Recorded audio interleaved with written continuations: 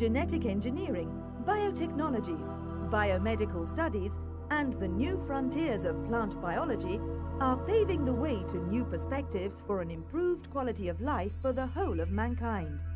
There is one center in the scientific scenario that is open to researchers coming from all over the world, and where new prevention systems, therapies, and drugs are investigated. The International Center for Genetic Engineering and Biotechnology.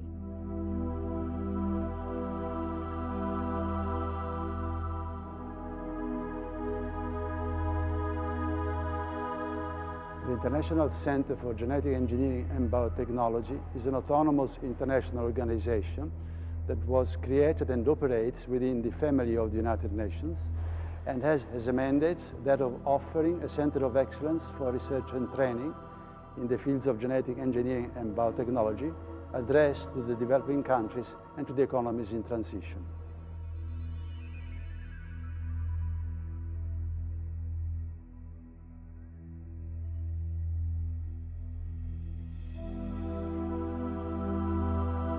The center is organized in two components, two laboratories, one in Trieste, the other one in New Delhi. To the center participate 47 different member countries who run the activities of the center. In the center work over 300 scientists, equally divided into two components, coming from over 40 different countries.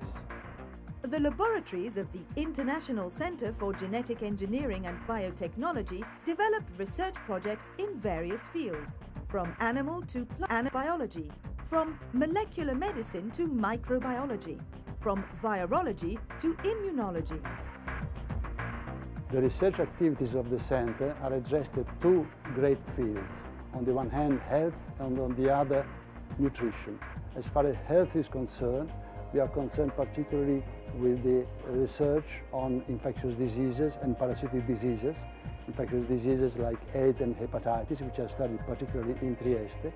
Parasitic diseases, we address in particular malaria. We are about to develop a new vaccine that we hope is functional and will be tested next year in malaria. As far as the other diseases are concerned, we also study genetic diseases, neoplastic diseases, and we addressed all of these, including the infectious diseases, with new gene therapy approaches that we are developing here in Trieste. The research on nutrition is addressed in particular to the production of plants which are resistant to particular stress, such as the high concentration of salt in the water.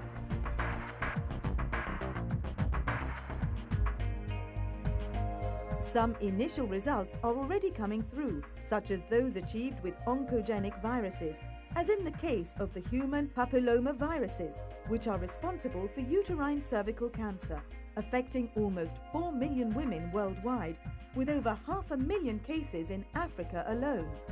New methods to treat other types of tumors and to counter cardiovascular diseases are tested at the center.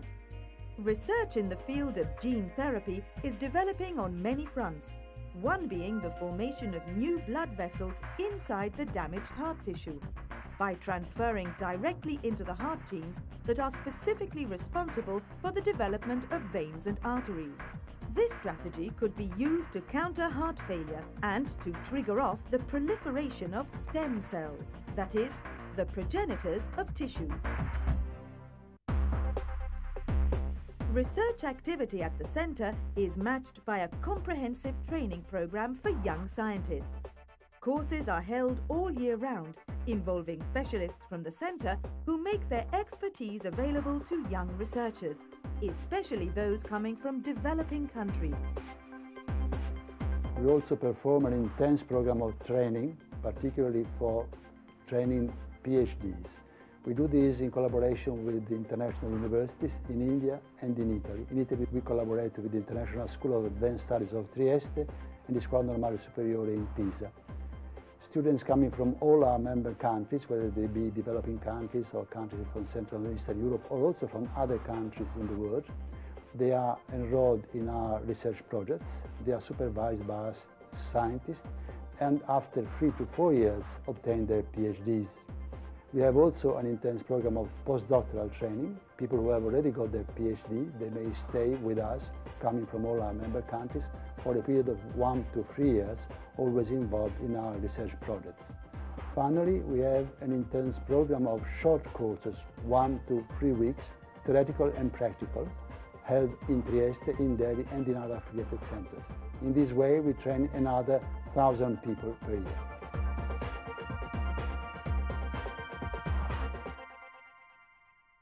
There are two other aspects of our activities that I want to underline. In the first place, we do not collaborate only between Trieste and New Delhi.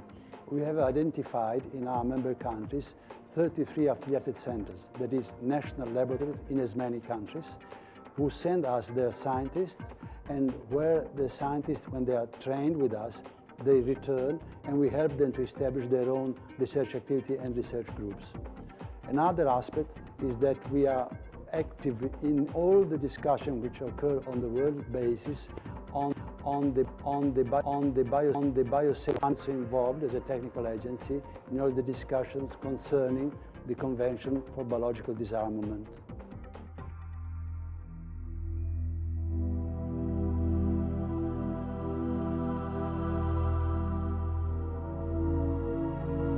In conclusion, we can say that our center plays an absolutely unique role on the world scale.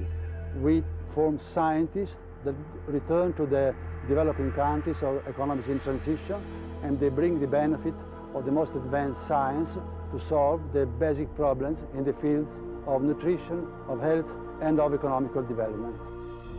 The International Centre for Genetic Engineering and Biotechnology is committed to remain at the forefront of scientific research in view of improving the quality of life, so that also in the field of health and nutrition, the gap between the more developed countries and the developing ones may be further narrowed, thus ensuring the role of biotechnology as an important tool for sustainable development.